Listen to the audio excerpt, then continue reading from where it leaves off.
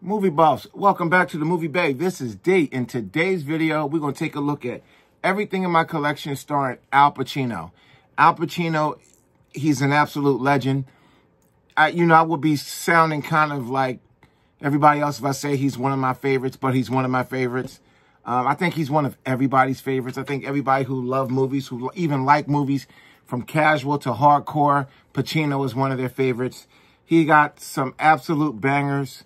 In fact, he's one of the few actors who the majority of their work, well, I'm not going to say few, but he's one of those actors where the majority of his work would be considered bangers. The majority. And of course, he got some duds. Everybody do.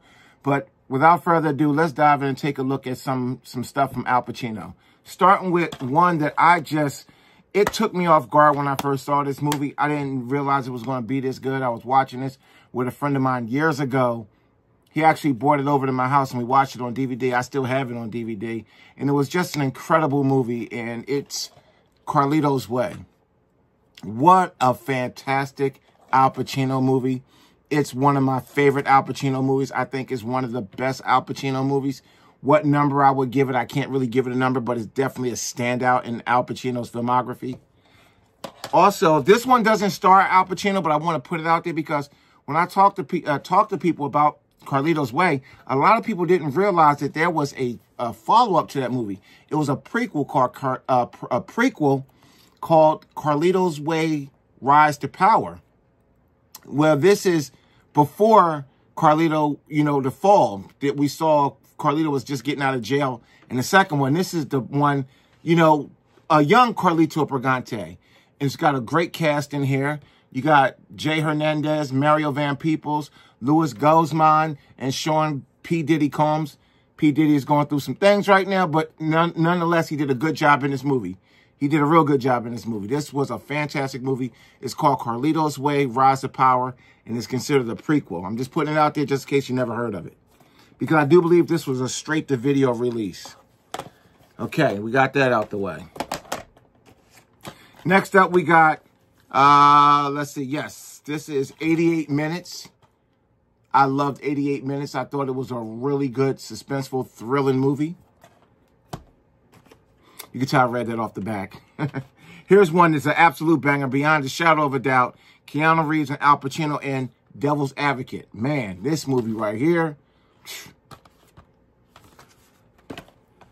Next up, we got Al Pacino, Robert De Niro, Val Kilmer, and a host of others.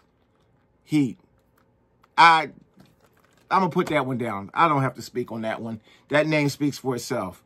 We have Ocean's 13. Here's one that was just really good, a really underrated movie. Holly Hunter, Harmony Korine, Chris Messina, The Manglehorn. This is a really good movie. It's good. I mean, it's a great rom-com.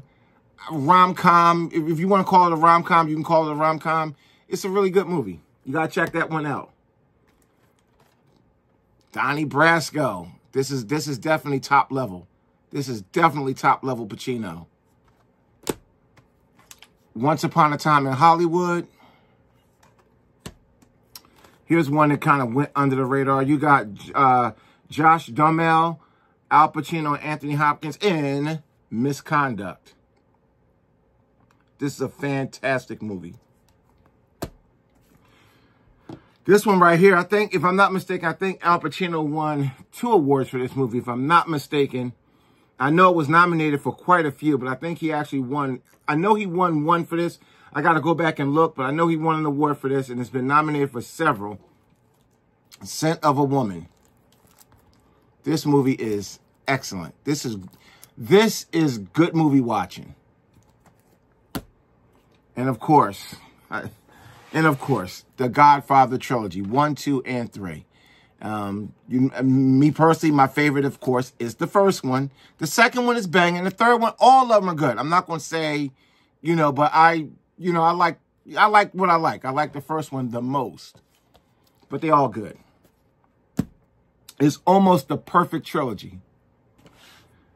That's a good topic for a video because there's so many trilogies out there. Ranking the trilogies.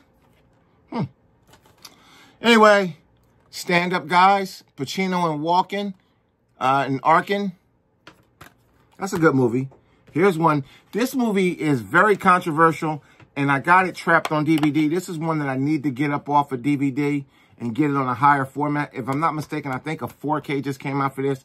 I know the Blu-ray is out there. I think it's on one of the boutique labels, but I think a 4K for this one just came out not too long ago, and that's Dog Day Afternoon. Fantastic movie. A little on the controversial side, but it's still a good movie. This is one of the movies. Remember when I said that even good actors make bomb movies?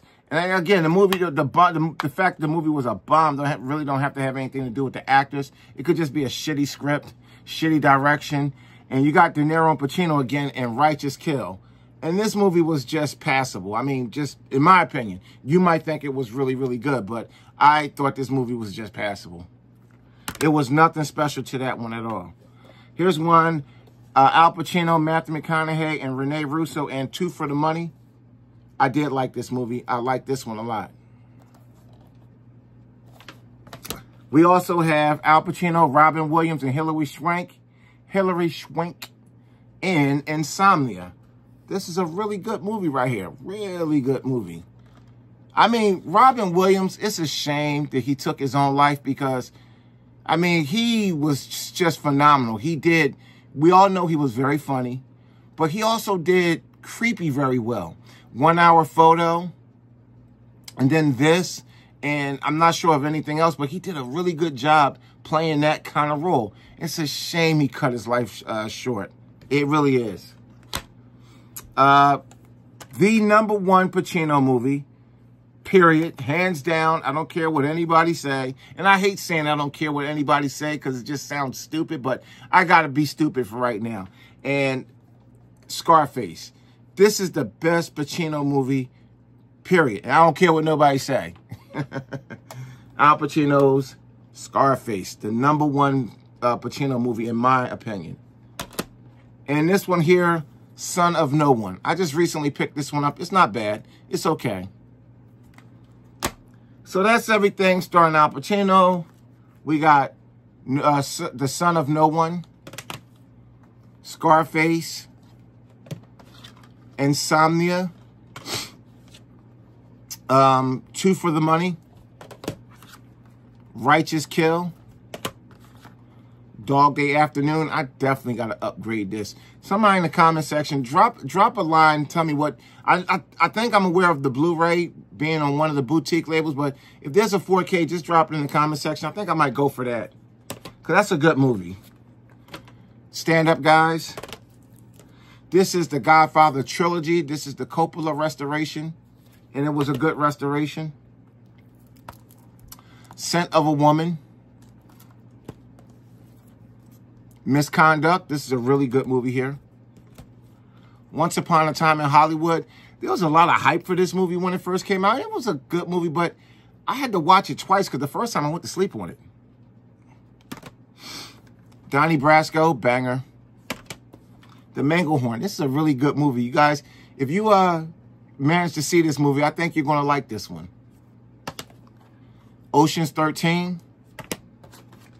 Heat, legendary. Devil's Advocate, good movie. 88 Minutes. And Carlito's Way. Now, the reason why I didn't upgrade this, because I do believe there's a Blu-ray for this and a 4K for this. I know for a fact there's a 4K for this one.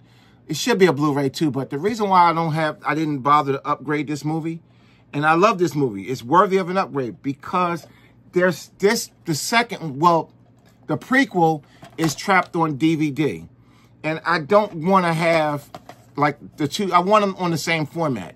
I know that's silly, but I'm waiting to see if anybody's going to put out a double pack, whether it be Blu-ray or 4K, with both of these movies together on at least Blu-ray and make a double pack. I would be all over that, but I didn't want to upgrade this one and have this one still trapped on DVD. I don't like doing that. I try to keep sets together in the same format. I try. It don't always work, but if they don't do anything, I don't think they're going to do anything with this one. Rather, at least a Blu-ray for it, but I don't think that's going to happen. So I may just end up upgrading this to a 4K and just leaving this one trapped on DVD. I hate doing that, but it is what it is. Carlito's Way, this is definitely top in the top 5 for Pachino movies. Maybe top 5. Definitely in the top 5. Well, that's it. That's it, everybody. Thanks for watching. I'll see you in the next one.